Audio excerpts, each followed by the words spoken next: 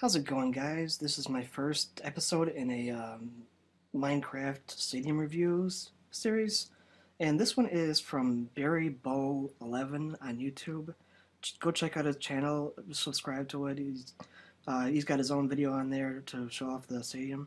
So, what I'm doing here is I have 4 or 5 different points I want to discuss, from structural design to interiors, aesthetics, overall size of the stadium and creativity. I think that's also very important.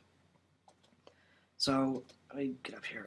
Thankfully, he's got it in creative mode, so I can just move around at will without having to go through all the routes.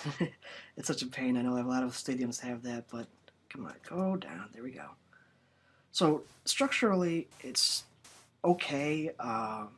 Obviously, the core of the stadium is all right. It looks good enough, but there's no outside wall of it. There's nothing like that. There's a little bit, but it's just not enough. And I'll give him one thing that what little he has is really nice. The checkerboard pattern and design here is really nice, but it just doesn't go all the way around the whole stadium, and that's a big problem to me. So another thing I noticed over here is you see this first doorway here. The steps are flush with the ground, so you can just walk right up and go inside. But in here, the steps are not right up to the ground, and he really should have extended them. I know they're even with the other side, but you need to have it flush with the ground, or maybe that's not the right word, but have it so you can access the steps from the ground without having to jump up. So structurally, the inside looks really nice, but I would give the structure overall a 2 out of 5 because the outside is just not good enough to me. Oh, I forgot one more thing here. He's got this interior area here, this little quarter. Oh, that's the wrong side. Wait, is it? Shoot. No, it isn't. Okay. He's got the little interior area here, and the problem is this doorway here. And maybe he wanted to add more to it. I don't know.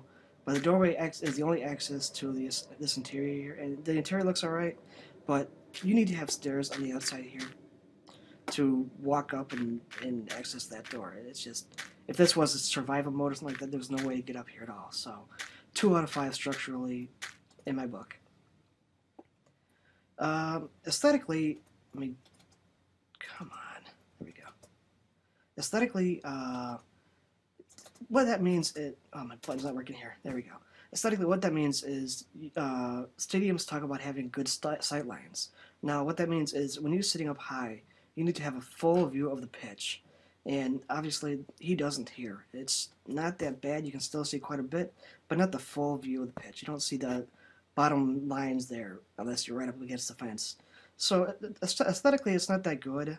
Obviously, the color pattern's really nice and creative, but you need to have those really good sightlines to have a full 5 out of 5 aesthetically.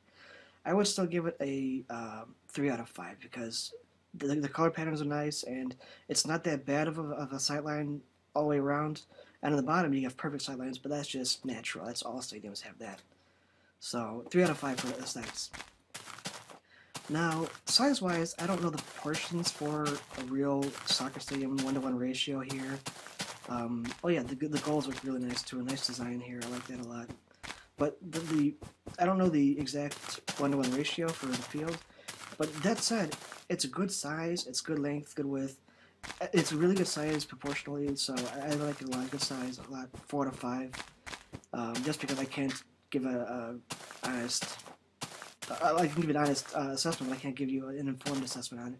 But good size. Actually, let me get a 5 out of 5 because I'm uninformed.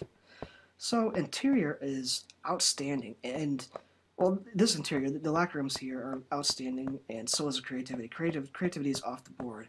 5 out of 5, absolutely. I love these. They kept up the red and blue color pattern here, or red and purple, whatever it is, but also the windows on top.